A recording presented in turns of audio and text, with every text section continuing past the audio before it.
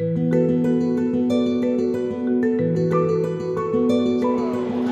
here with the members of the board of directors of the National Roller Coaster Museum, which is in Plainview, Texas. And when the NRCMA was started, ACE made a contribution pledge of an amount of money, and we are here to formalize the final check of that donation, which is happening with this, of course, a big check, which we're happy to introduce Hunter Novotny from Larson International, Chris Gray from Skyline International, Derek Shaw, who works for Amusement Today and is also on the board, Jeff Novotny from Larson International, Pete Owens from Dollywood, and Gary Slate from Amusement Today.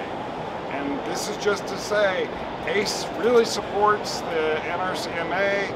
We continue to donate money, and we are happy to give this check for $150,000, which is not the end, but just the beginning of the donations to the NRCMA and their hopes for growth. Thank you. Amazing. Amazing. Thank you. So obviously we really appreciate the partnership with ACE and everything that ACE volunteers and all of the members have contributed to the National Roller Coaster Museum, especially over the last 10 years, over the work that we've been doing.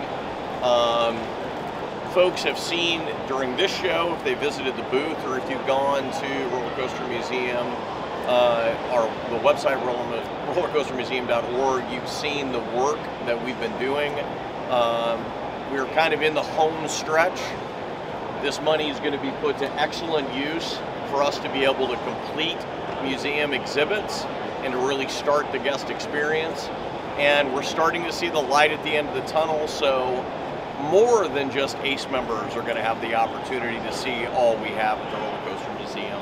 But Robert, to you and to all of the members of the American Coaster Enthusiasts, of which I am also one, thank you for all you do, and thank you for your support of the Roller Coaster Museum.